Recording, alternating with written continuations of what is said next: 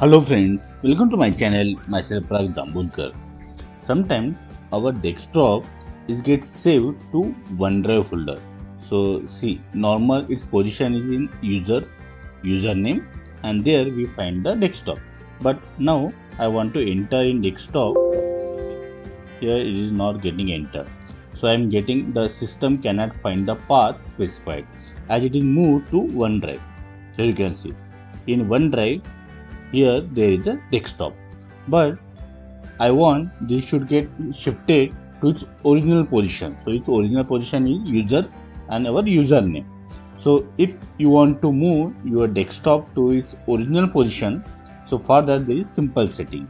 So select desktop, right click on that, then go to the properties. Here you will find location, click on the location. And here it is given. So now currently it is in a OneDrive location, OneDrive desktop. I want to take it to its actual position. So click on the restore default.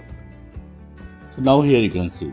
So it is going to its original position, that is users, username and desktop. Now click on apply.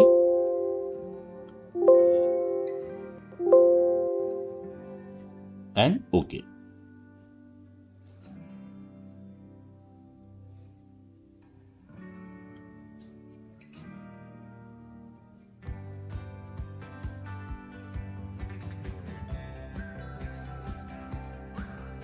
Now here you can see, so it got moved to its original position.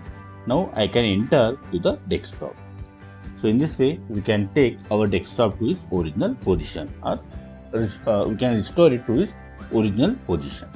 So friends, I hope you like this video. If yes, then click on like, subscribe to the channel and don't forget to press bell icon so that you will get notification of my next video. So stay connected. Thank you.